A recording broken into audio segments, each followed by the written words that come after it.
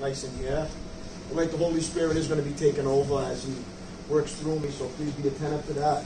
Try not to cause any distractions or disturbances that might hinder somebody from getting the message that the Spirit wants to say to the church tonight. Amen? Amen. I'm glad we're here. One body, many parts. Awesome. All right, we're going to begin tonight in James chapter 3. One of my favorite books, the book of James.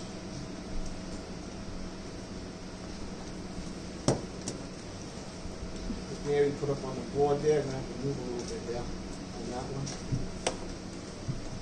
Back up, as always. Keep this in its proper context.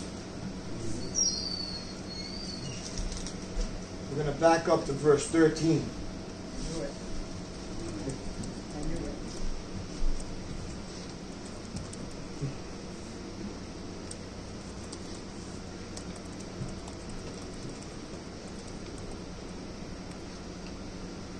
Okay, everybody ready? Here we go.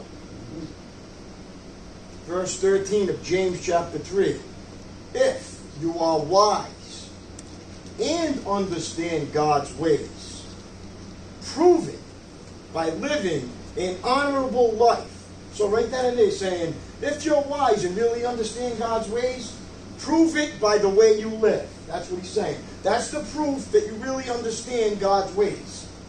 By the way you live your life. Look what it says. Living an honorable life, doing good works, with the humility that comes from wisdom.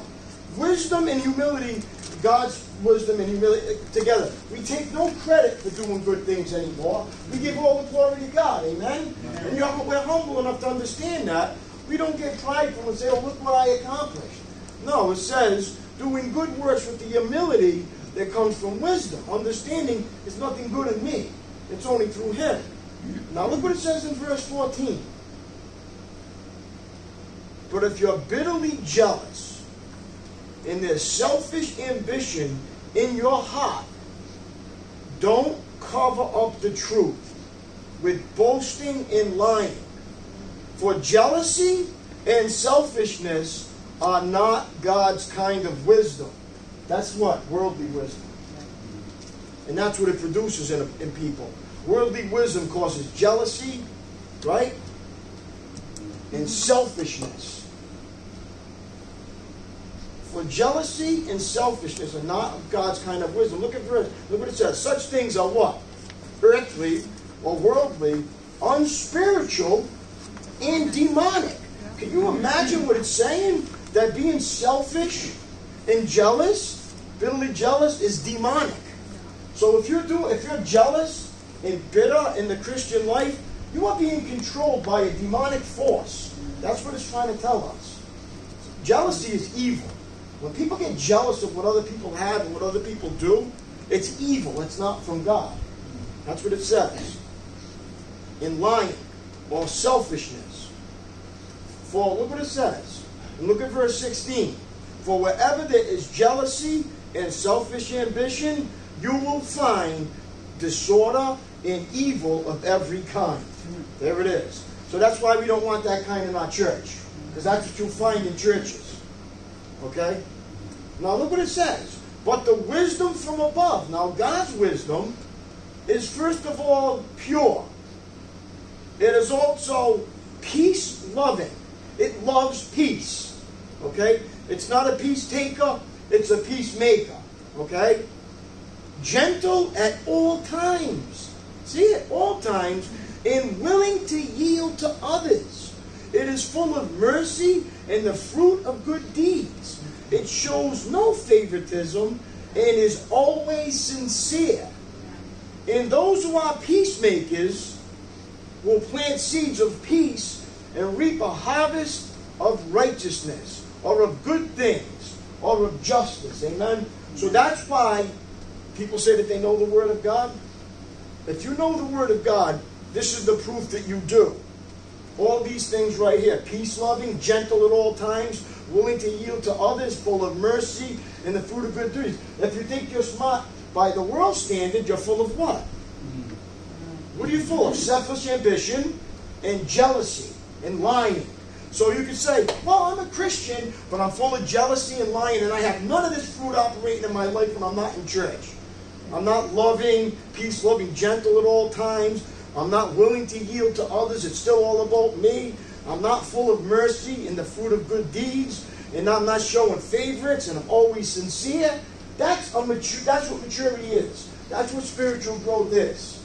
Okay? Not how many times you read the Bible or how many times you went to church. And this is where Christians turn into Pharisees over these principles because they think they know the Word of God and they really know nothing because they can't show any love to anyone, not even to themselves.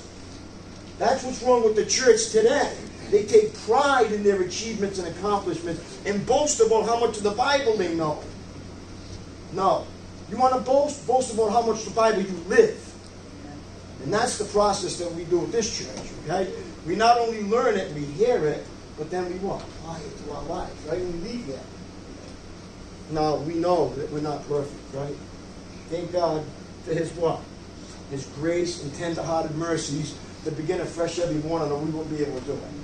But there's a goal in the Christian life. It's to become more and more like Christ and less like jealous and evil and selfish. See? That's the goal. Amen? Amen. Okay, that's a great scripture.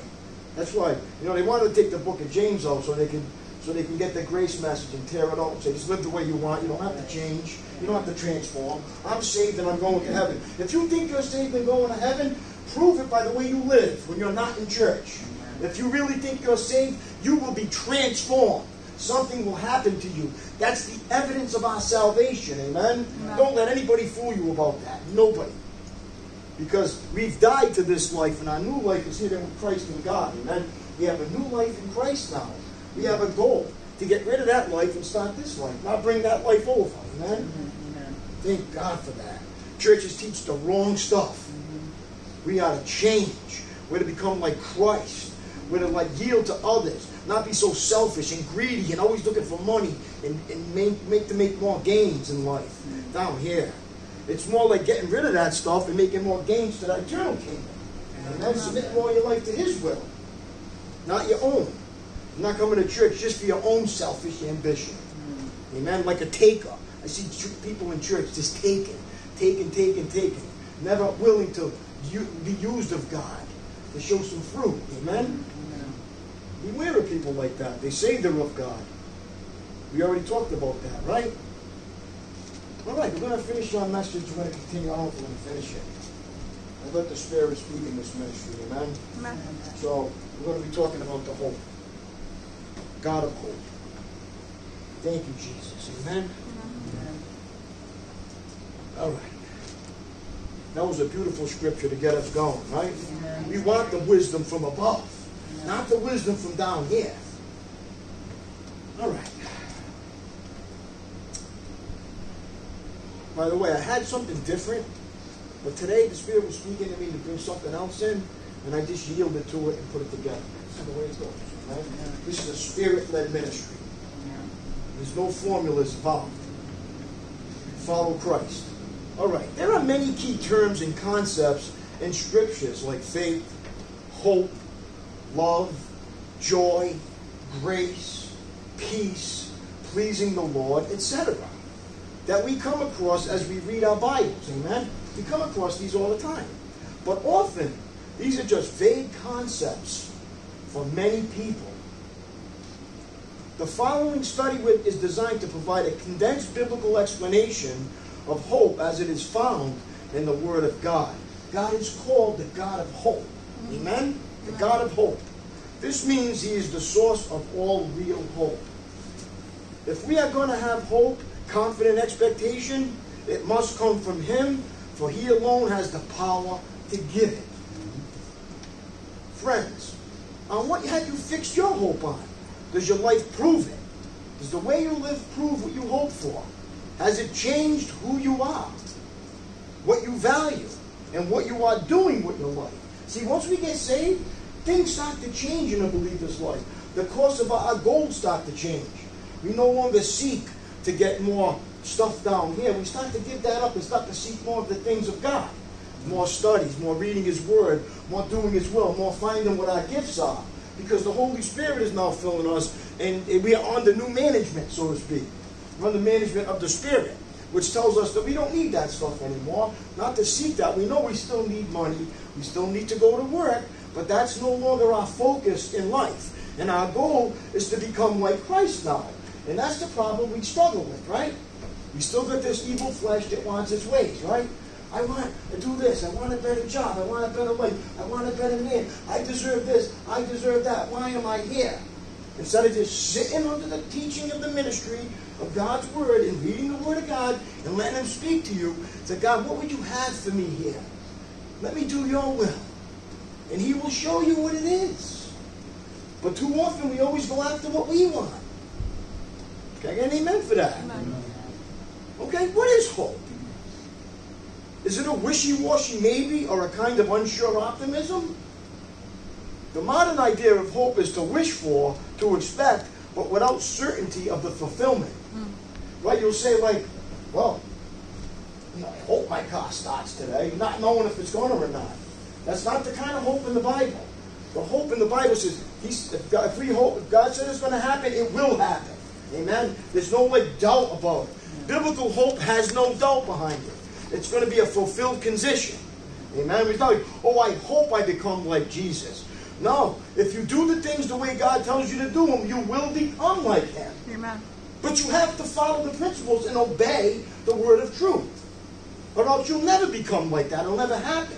You have to follow the principles of the Bible for the promises to be fulfilled. Amen? Amen. Okay.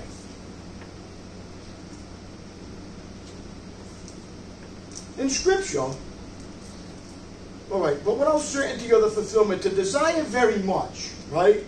To desire very much, but with no real assurance of getting your desires met, okay? Getting them accomplished. In Scripture, listen now, according to the Hebrew and Greek, words translated by the word hope, and according to the biblical usage, hope is an indication of certainty.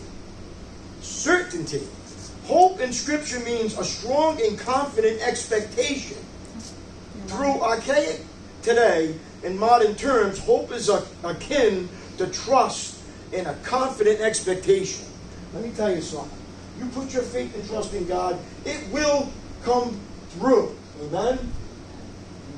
It's trust and obey. Faith has to get strengthened for hope to get accomplished. Amen?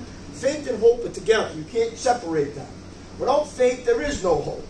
Because we can't see hope. Amen? You can't see hope. Hope may refer to the activity of hoping, or to the object hoped for, the content of one's hope. By its very nature, hope stresses two things. Okay? Listen now. A, futurity, and B, invisibility. Okay? It deals with things we can't see or haven't received, or both. See, if we already have it, we have nothing to hope for. Get it? Yeah. It's not fulfilled yet. We hope for something. We don't have it yet. Okay? For in hope we have been saved. Okay? But hope that is seen is not hope. For why does one also hope for what he sees? But if we hope for what we do not see, with perseverance, we wait eagerly for it. Amen? Amen. It's coming. Listen, we know heaven is our home. We don't know when He's coming back, but we know He is. You know, we hope He comes back sooner than He's gonna. We don't know. Sometimes we have a bad day. Say, Jesus, come today. Right? We put our confidence in our own desires. But He's like, be patient. Look, while you're waiting for me, I'm going to change you. You see, it's what we do while we're waiting that counts. You don't just sit by, live your life, go invest, do this, do that, while you're waiting for God to come through. No, God already did come through. Now we wait expectantly for that promise to be fulfilled. Amen? And in the meantime, we what? We read our Bibles. We study the Scriptures. We what? Minister to people. We try to do the will of God while we're waiting. Amen? Yes. Because listen, if He comes back right now, it's hopeless for the people that aren't saved. If He came back now, it's hopeless for them people. Yeah. We want to get them saved. So we don't want them to come back because we want other people to get in the kingdom. Don't you want family members that aren't saved? Yes. So if you wish for them to come back, that's a selfish statement. Yeah. We're saved. We know we're going. But we want to help others get saved now. With a life worthy of the call. We just don't sit on our laurels and wait for God to come and do his thing. No, we're what? Transform and bring others into the kingdom. Have you done that with your life? Or are you still satisfying your own desires? That's the question. I'm a Christian. I'm just waiting for Jesus to come back. Well, what are you doing while you're waiting? Are you becoming like him? Are you prepared for when he comes back? Can I get an amen for that? Amen. Biblically, from the standpoint of the object hoped for, hope is synonymous with salvation and its many blessings, past, present, and future, okay? As promised in Scripture. This is true even with what we have already received as believers, because these blessings come under the category of what we cannot see, okay? We may see some of the results, but it still requires faith and hope, amen? For example, we do not see the justifying work of God, the imputation of Christ's righteousness to our account, nor do we see the indwelling of the Holy Spirit when we are saved. We don't see him. Do you see the Holy Spirit? No. But you know you have it. See, that's what we're talking about here. Nor our co-union with Christ. We believe this to be a reality, but this is a matter of our hope. We believe in the testimony of God in the Word and hope for the results in our lives. Amen? We hope that he makes us like Jesus, don't we? And let me tell you something. Has God given up on us? No. Ever since I became a believer, he's never given up on me. I've given up on him more times than I can count. And went back to my ways, right? And found out that it all comes up empty, in vain. Because God's not working fast enough in my life. So I'm going to go make something happen. And we end up making a mess. And he's saying, wait on me, just do my will while you're here. Don't worry, the best is yet to come. Believer. In summary, hope is the confident expectation, the sure certainty that what God has promised in the Word is true, has occurred, or will in accordance to God's sure Word. Amen? That's why we read the Bible from cover to cover. If you don't understand all the promises of God, we got nothing to hope for. How many enjoy reading the Bible now? Wow. That's a transformation in itself. Yeah. See, we don't joyfully glorify in that. Well, before we wouldn't even think of picking up a Bible. Yeah. Right? It sits in the corner of the house from the family Bible with dust all over it. Now we want to get in it and read it. That's beautiful, right? God fulfilled that in us. He changed our desire. Before you had no desire to do his will, now you do. Amen. And the only way you're going to do his will is if you read his word. Don't let any Christian fool you. If they're not reading his word, they're not doing his will. If they're not connected to a church, they're not connected to Jesus. Amen. Don't let them fool you. There's no way. The Bible tells us what has to take place for a believer to be conformed to the image of Christ. Amen? Amen. You have to be connected to the body, which is Christ, the head of the church. And that's what we're doing here, right? We're connected here, right? Mm-hmm. All right. Let me give you a description. It is dynamic or active, a description of hope. In the Bible, hope is never static or passive, a passive thing. Okay? It is dynamic, active, directive, and life-sustaining. All right? This is everywhere obvious as we read the Word. Take a concordance, look up the word hope, and you will find reference after reference pointing out the active results of hope in the lives of those who truly have a biblical hope and live accordingly. In other words, a biblical hope is not an escape from reality, okay, or from problems. It doesn't leave us idle, drifting, or just rocking on the front of the porch, waiting for him to come. If our hope is biblical and based on God's promises, it will put us in gear to begin doing his will. Amen? To begin doing his will. Amen. It has results. All right? Let's start in Romans 15.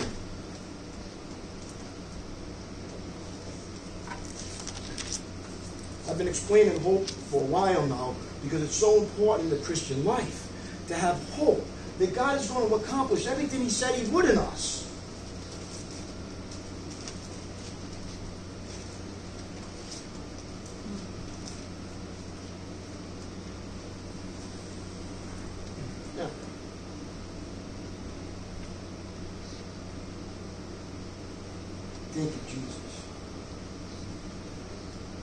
for letting me yield when the Spirit speaks things that need to be spoken.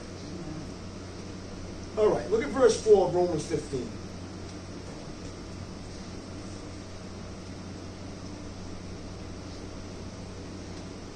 Verse 4. Such things were written in the Scriptures long ago. Why were they written in the Scriptures? To teach us. So that knows that we have to read the Scriptures, right? Because the Scriptures are what teach us, okay? And who's the ultimate teacher? The Holy Spirit. That's why, listen, it's imperative that believers read the Bible and the Holy Spirit will speak to them. Amen? Through the Word of God. Amen. And make sure you can understand what you're reading. And the Scriptures give us hope and encouragement. Listen, they give us hope and encouragement as we wait patiently for God's promises to be fulfilled. See, while we're waiting for the promises to be fulfilled, we stay rooted and grounded in Scripture because they give us hope and encouragement as we wait patiently. Just imagine if you don't read your Bible and you're just waiting on God. You end up becoming worldly again because you can't wait.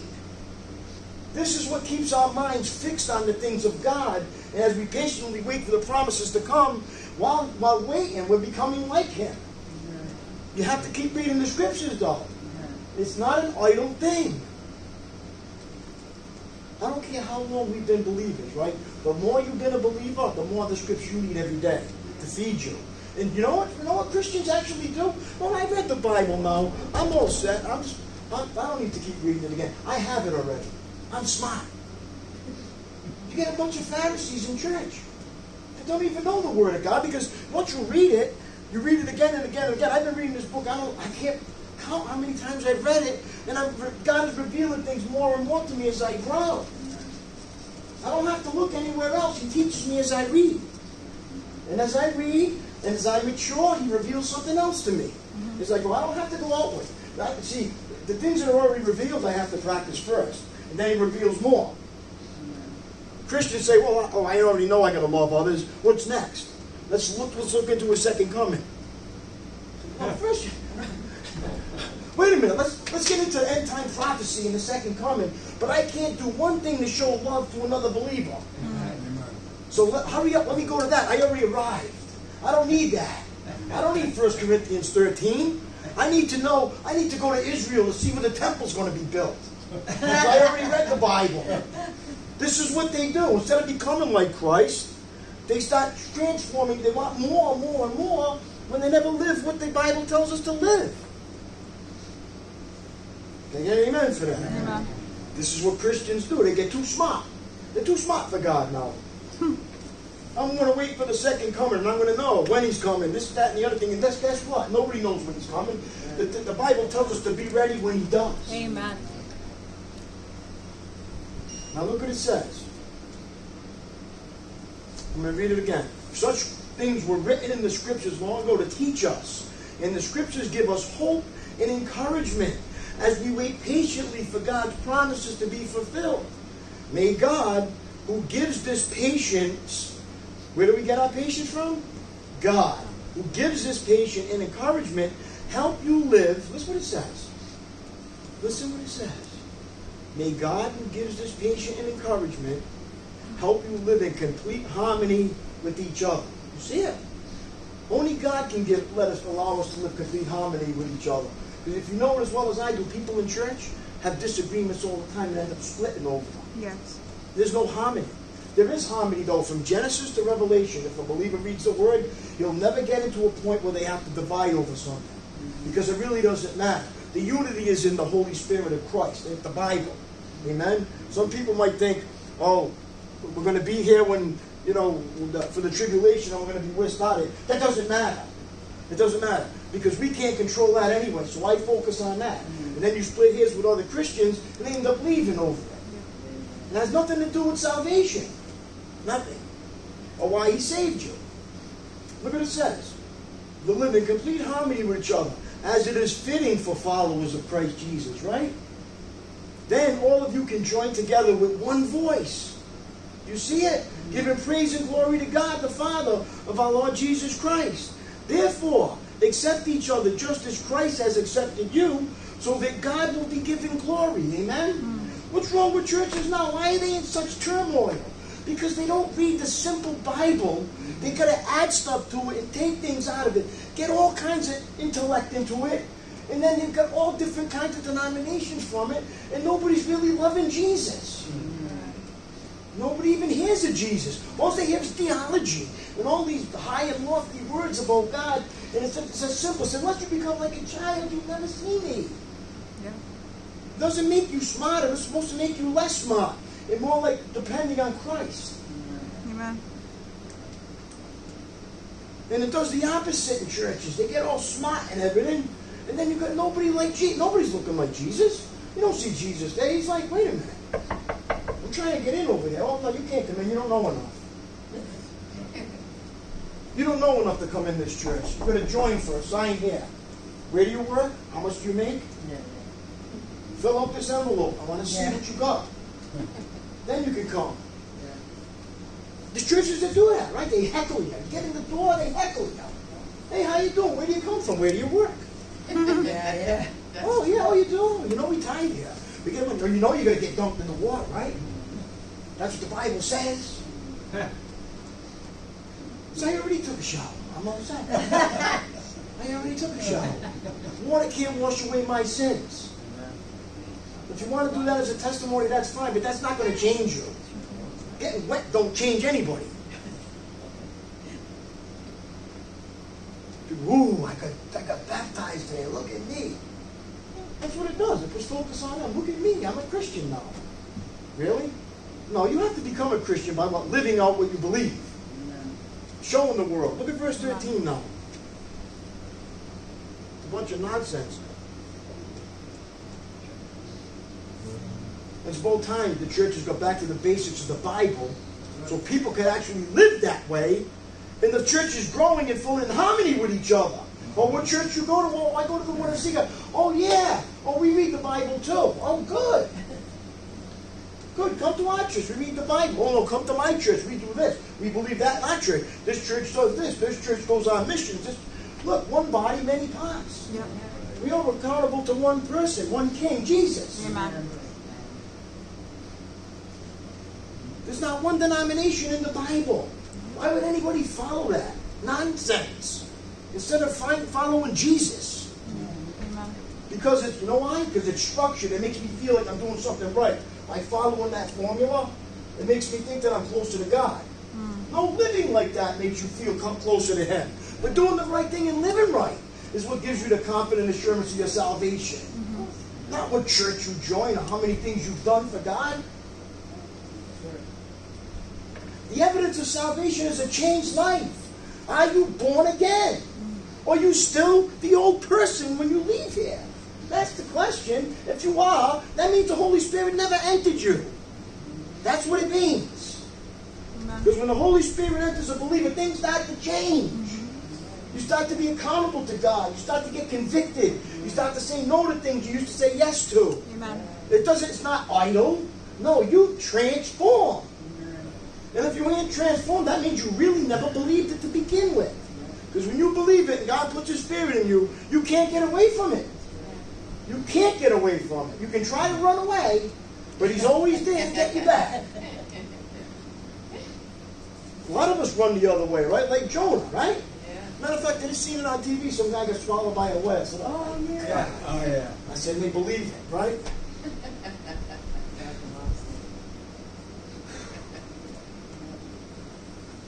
The nonsense people, I digress. But Jonah was going the other way. He didn't want to do God's will. I want my will. And God says, no, I saved you. You're mine. Remember, you're my slave now. And He gets us back. And if you don't come back, it's because you never belong, the Bible says. Don't fool yourself, Christians.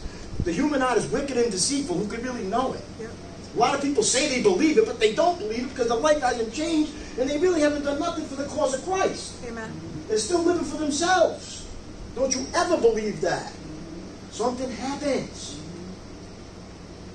And some of you go to a church and say, oh yeah, you're saved. God's grace saved you. It's a gift. Don't worry, the gift is a changed life. That's the gift of salvation. A changed life. Something you couldn't do before. That is the gift, a changed life. Born again. Thank you, Jesus, for doing that, right? For doing for me what I could never do for myself, like change. You could never change, right? You try to change, you do the same things over and over again, right? Amen. Amen, right? All right, go look at verse 13 now.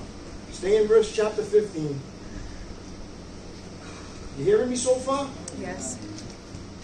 I love my church. I love this is my life right here. I lay my life down for this. Amen. And that's what I do. Sleepless nights. Always studying, always doing God's will. Tired. Never about me. My vacation's in heaven. It's going to be paradise. There's nothing but problems down here. No matter where you go. Yeah, it looks beautiful, but you can fall over the cliff or get stuck on the mountain.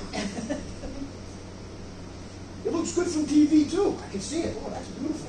What is it, the Rockies or whatever? Oh, they look good. It's safer here to watch them. I'm trying to go there myself and see it, right? People never come back. Yeah, it's true. Right? Well, I want to explore. I got to put it in my bucket list. Oh, you might not ever make it back. That's where they try to get excitement, you see? Try to get adrenaline, try to get fulfilled somehow, right? Yeah. The only fulfillment is with Jesus. See, when you start doing this, even though you're tired and weary, you get completion. You're fulfilled when you do it.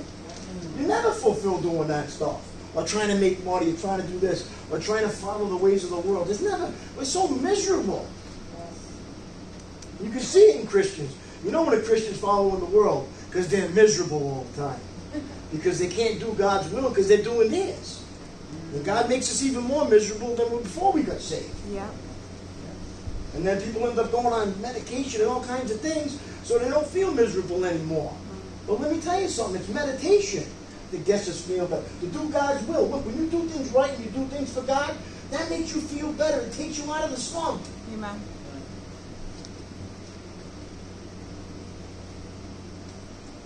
That's a big amen. Amen? Amen. You can't fix what's wrong in us with a worldly fix. It won't work. It will only make us needing another thing and another thing and another thing and another thing. Yeah. All right, go to Romans 12 now. Stay in Romans.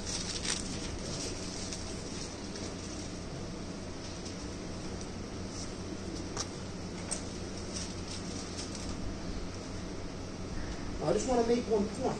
There's nothing wrong with medication when you need it. You got a cold, you take something. But when you have to take something to alter how you feel or the way you think, then there's a problem. Only God can do that. He put that there for a reason. He put that in you so you can see Him and find Him and go to Him. But when you block that, you can't get to Him. Amen. Listen, all of us don't feel like doing things a lot.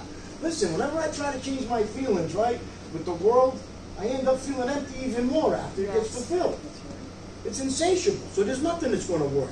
Yeah. Amen. And people don't understand that, and then they end up not ever finding Jesus. All right, look at verse 1 of Romans 12.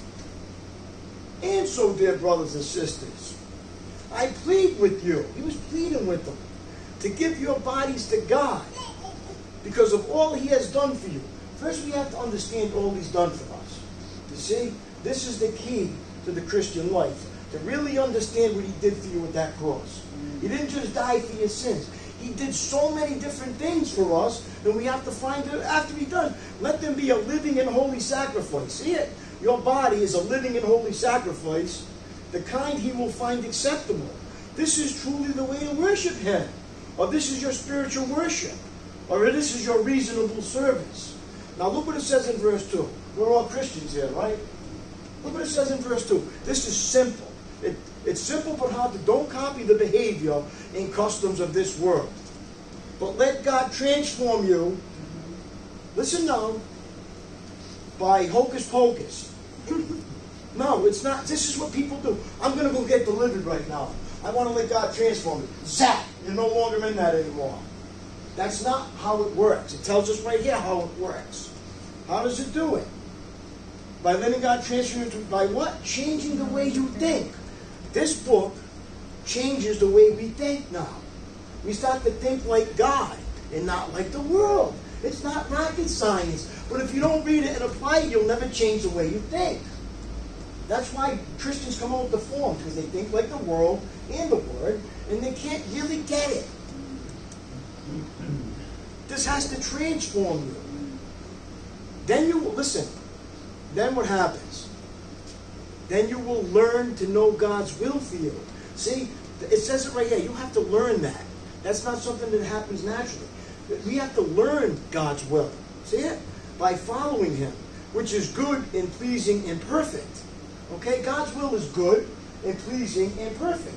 What does He mean perfect? A mature Christian is perfect. What does it mean? That means you can sit down and wherever you're at in life, whatever's going on in your life, you are stable. Amen. No matter what's going on. If all hell's breaking loose at work, on the road, next to you with your husband, you are still stable and following the directions the Bible tells us to follow. Amen? That's what it does. It gives us stability of our soul. All right, let's move now to Romans chapter 12, verse 12 now.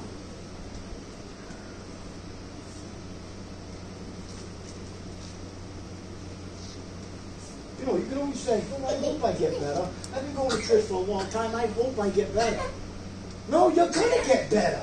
Look, as long as you start doing this, as your lifestyle will start to change. But you have to follow this wholeheartedly. That's the key. Wholeheartedly. Let me say it again. Wholeheartedly. You have to be all in. You ever watch one of those poker games? They say, I'm all in. Every chip they have, they throw it in the pot, right? That's what he's saying for us. Your whole life, I'm going to give it all to Him. All to Him I owe. Sin has left the crimson stain. He washed it white as snow. He says, I give you a clean slate every day. You're going to be all in with me. Follow me. Read my word. Do my will. Always think about what you can do for me, and this is how it gets fulfilled. Amen? It's always when you think of you where the problems come. Yeah. Amen. I got to get a better church. I got to get better here. I got to get a better this. It's all about me still. My fulfillment in life. No, you died to this life, the Bible says. That's why Christians never grow. That's why Christians never find their gift. Because they're still stuck in themselves. They won't give their life. They won't go in wholeheartedly. You get an amen for that? Amen. And there's nothing wrong with it. God still loves you and you're going to go to heaven, but you're not going to enjoy the fullness of your salvation now. How great it is to be enjoyed, no matter what's going on, to have joy. Boy, I'll tell you, if I was to depend on my feelings, I'd have to quit this. Because the devil tries to take me back every day. Yes. Every time I try to advance in the Christian life, the devil tries to bring me back in my flesh. Yeah. Hey, John, you should make extra money for your family. You shouldn't be going to church so much. You shouldn't be so churchy. You shouldn't always be thinking of God. You shouldn't always be thinking of that. You should have some balance in your life. You should have some things. You should be doing some things down here too. You know? And I say, no, those are the things that cause me problems. Those are the things that God has to take away from me. That's the stuff that keeps me from Him. I got to fight with the devil. Yeah. Because he makes it sound good. Oh, I got to take him. I got to feel it. Let me tell you something. He says, seek the kingdom first, all these things will be added to you. Amen. I'll tell you what, I put it to the test, and it works. Yes. It works. My wife will tell you how many times I denied what I wanted to do for the ministry, for God, for you. Amen. For you. Why? Because that's what God told me to do. Yeah. So if you love me, love them. Yes. And if you really love me, you'll love the people. And then you start to say, it's all about Him, not about me. And then you start getting fulfilled. Say, wow, when I give is when I receive. The problem is I was always receiving. That's why I can't get no joy.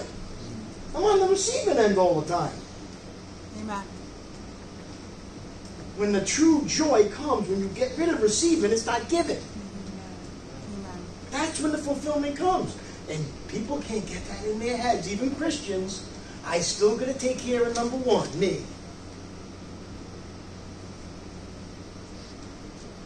Just imagine if I said, as a pastor, well, I'm tired today. I worked too many hours. I got to work overtime. I'm not going to show up.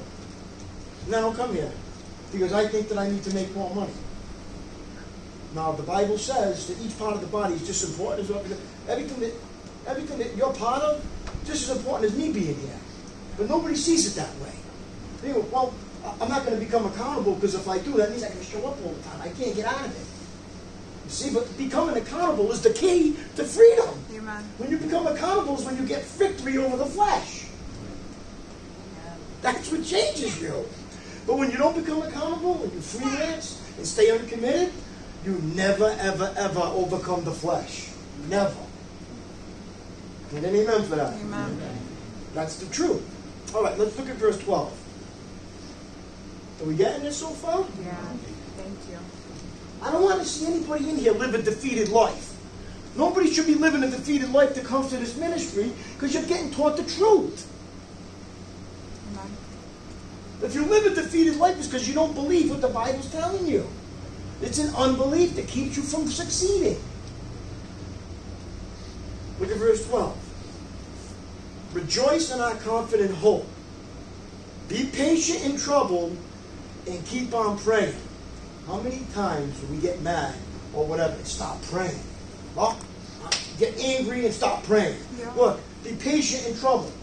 How many times when we get in trouble are we so impatient? Oh, always frazzled when trouble comes. Always squirming to get out of it. When he's saying be patient in trouble, he's trying to test you. He's trying to change you. Look what it says. Look at verse 13. When I'm in need. Oh, it doesn't say when I'm in need. What does it say? When God's people are in need, be ready to help them. Let me ask you this. Is everybody in here always willing and ready to help? Are you always available? Is your phone always on? When somebody gives you a call in the Christian life, to be there and answer the phone and be there for somebody? Then you'll know where your heart really is. Or when you leave, you shut your phone off and don't want to be bothered. Yeah. Can't get in touch with you. It says to be ready when God's people are in need. That's Christian maturity. That's maturity. I'm not going to play no punches here. You really know where someone's heart is when they're not here and you try to get in touch with them and you can't reach them. Yeah. Because the Bible tells us to be ready to help them. Look, always be eager to practice hospitality. Bless those who persecute you. Don't curse them. Pray that God will bless them. See it? Be happy with those who are happy and weep with those who weep. Let me tell you something. I see people that are having a bad day and sad, and people next to them, just suck it up, I'm having a great day. And digging into them instead of just weeping with them. Say, wow. Instead of coming down to their level and weeping with them. You don't boast that you're doing good and they're doing bad. Look what it says. Weep with those who weep. Live in harmony with each other. Do you see harmony in churches really? It's sad. Yeah. You don't see harmony in churches and you're telling me I'm a mature believer. It's a lie. We need harmony in the church, especially this church. Yes. This church needs harmony. Nobody's better than anybody else. No matter how many times people come, people who don't. When somebody shows up, you'll be ready to help them. Amen. You don't count how many times they've not been here and then don't show up and don't be with them. They're our brothers and sisters no matter what. Yeah. How many times they come here or not? Because you come here faithfully all the time doesn't give you the right to snub somebody that hasn't. I don't want to see that ever happen here, because if I do, I'm calling you on it. It's wrong. You know what? You believe in Jesus Christ, you're part of our flock, whether you're here or not. Amen. There's people on the line, how are they going to get here? Say they live in India. They're part of our flock. Mm-hmm. Amen. We love them just as much as we love the people we can see be with.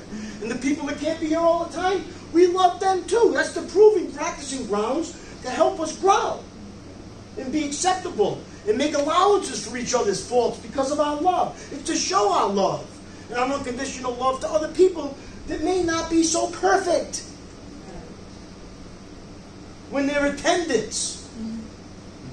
They're not here all the time. I'm not going to give them the same treatment. Wrong. It's evil. Amen. It's wrong and it's evil. Because you know what?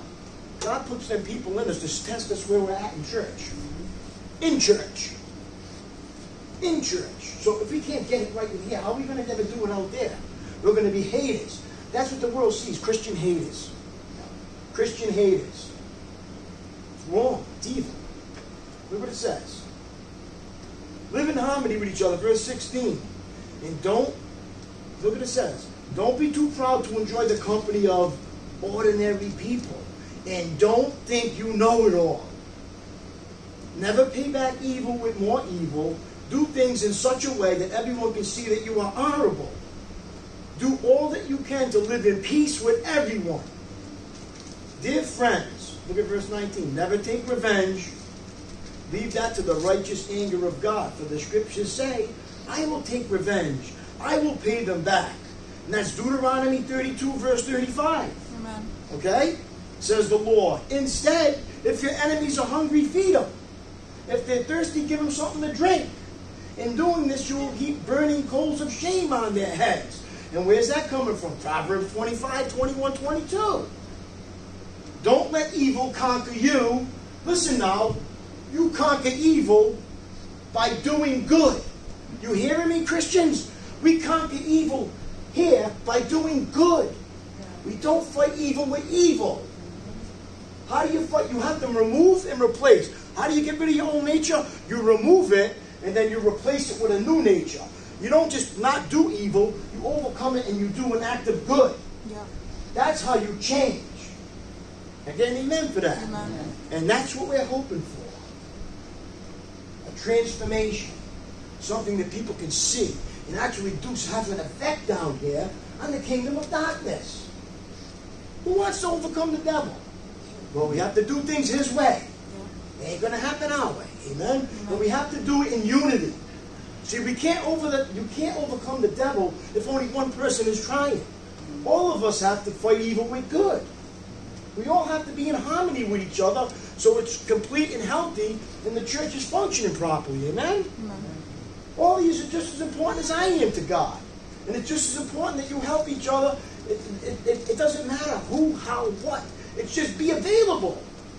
Use me, Lord. What did Isaiah say? God said, I'm looking for somebody to help. No, Isaiah said, use me. Is that what you say when you get up in the morning, Lord? Use me, Lord. Be careful when you say it, though. When he uses you, it's going to be a little different than you think. His will is different than yours. But let me tell you something. It produces a better result than your will ever will. Amen? All right, we're going to have to stop there. Thank you for letting me share that with you. God is good. Don't let evil conquer you. Conquer evil with good. Romans 12:21. Remember that. Take that with you. Amen. Brittany's going to come up and sing, and we're going to close.